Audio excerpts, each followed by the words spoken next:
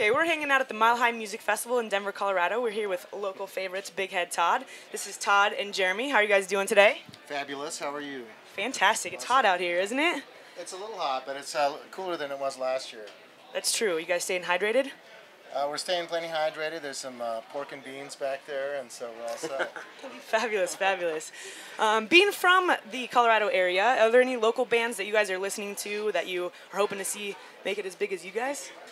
Well, of course, we love the Fray, who are bigger than us. Jeremy has some friends, though. You got some local favorites out here, don't you? There's all kinds of cool local bands too, and then and they have they pick a couple locals every year, and this year they had earlier this morning. I think Gregory Allen Isikoff played. Yes, and Rob Drabkin too. He's a really great singer-songwriter. So absolutely.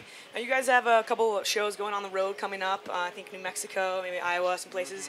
When you guys are on the road, what is the thing that you miss most about Colorado? The perfect weather and the sun. I hear that. Yeah. Home, of course. Hear me? Yeah, there's something about your own bed that you can't really replicate anywhere else. So yeah, absolutely. Now the original three members, you guys have been together from the start. You seem like you get along really well. Do you guys ever fight? And when was the last time you got in a fight? We have little fights all the time. You know, probably this morning we had a little fight. Even this morning, but it seems like you've worked it all out now. Yeah, no, we get along great. We're best friends, and unfortunately, there's no drama really between us. Unfortunately, nothing for the tabloids to pick up on. Right on. Now, are you guys type that are drinking while you're on stage? Anything besides water? Well, I would be drunk on stage if I could be, but you know I have to sing, and so it causes me to burp. So unfortunately, you know, in all honesty, that's why. That's awesome. How about you, Jeremy?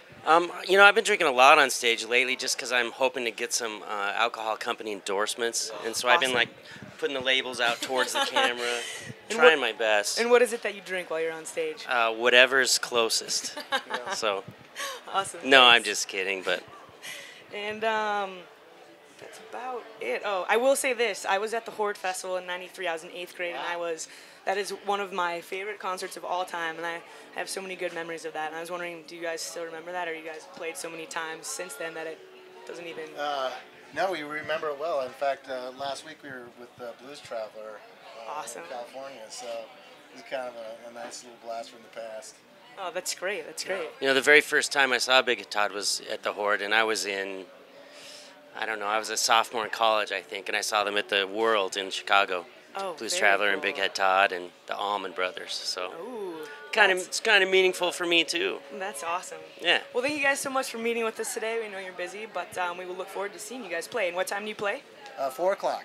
And what stage? The main stage east. Fabulous. We'll be sure to be there. Thanks, guys. Thank you much. Thank you. Appreciate it, Laura. Thanks.